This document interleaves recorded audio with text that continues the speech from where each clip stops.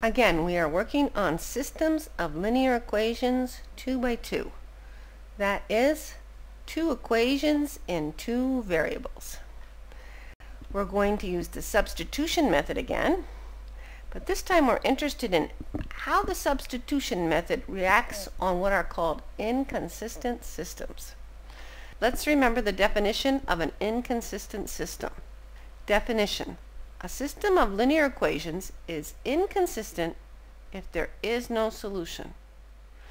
Now, we don't know. Somebody told us to solve this system. How do we know when we've gotten to the point that there's no solution? And the answer to that question is, the system is inconsistent if, when we're solving it, we get a stupid statement like 2 equals 1.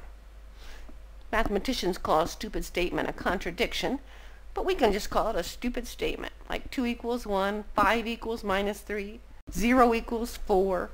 So if we get a statement like that, that means we have an inconsistent system. There is no solution. Okay, so we get this system. We have no idea. Maybe it has a solution, maybe it doesn't. Let's just try solving it normally using the substitution method. So what is step 1 of the substitution method? Step 1 is pick one of the equations and solve it for one of the variables. So let's take the top equation and solve it for x. That means we subtract 2y from both sides. So x equals 5 minus 2y. We rewrite our second equation. We're just continuing on. We have no idea whether the system is consistent, has a solution, inconsistent, has no solutions. We're just solving normally. So what do we do next? We take this expression that we got for the variable x and we substitute it into the other equation. So now the top equation becomes our dragger equation. We're just dragging it along. In the bottom equation, we substitute 5 minus 2y, this, everywhere we have x. Here's x, and then we have plus 2y equals 2. And so we have our equation in one variable, just like it should be. We're supposed to solve this equation for y. And so we drag our top equation along.